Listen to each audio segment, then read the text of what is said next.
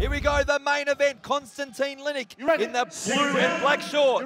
The fire-killing Wang Sai in the black shorts with blue trim. I'm Brett Benetti, having a great night here with David Hollywood Hewlett at Rebel FC 8, a Warriors return.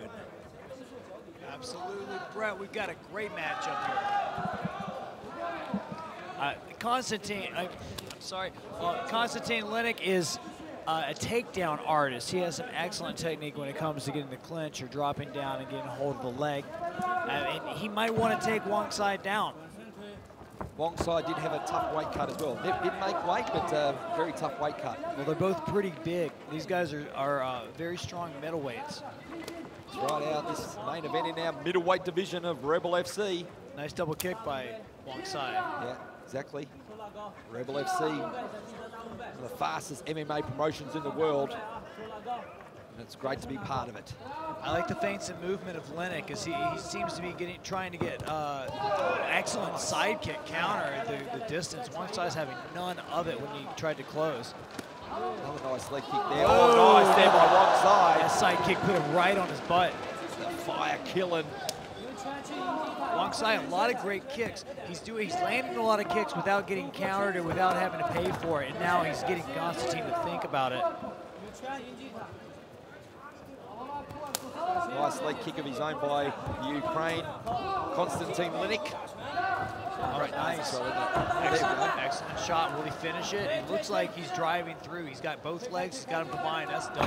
What about the guillotine choke? That might be done. That's finished. Out. Set piece. Wow. We saw him setting it up. Easy submission for Wang Sai, making it look easy in the middleweight division. But Konstantin Linnik has only got himself to blame there. We saw him wrap around and he went for that takedown and bang. Stuck in the guillotine choke, and that was all she wrote. Main event, #1 contender spot as well, goes to the fire-killing Wang Sai. Look at this replay. Look, he was setting it up. He probably should have put back down to this takedown, Hollywood. Yeah, he was more interested in the takedown than the submission, and that was where he made his mistake. Notice how he doesn't have the arm, he just has a head. Wang Sai only had to lock his position and hip in to adjust the choke. I mean, Linnik was about to go to sleep there. Right. But again, what a great night of fights here at the Rebel Fighting Championships. I'm still in a bit of shock. Anderson I almost called the wrong name. Antonio Bigfoot Silva sitting right behind me. I can't wait for that fight in Beijing. First of all, let's make this main event official. Set it up to Dylan the Villain and Perry Gale. Thomas Van Business comes this contest. 1 minute and 44 seconds into the first round. Wang Sai!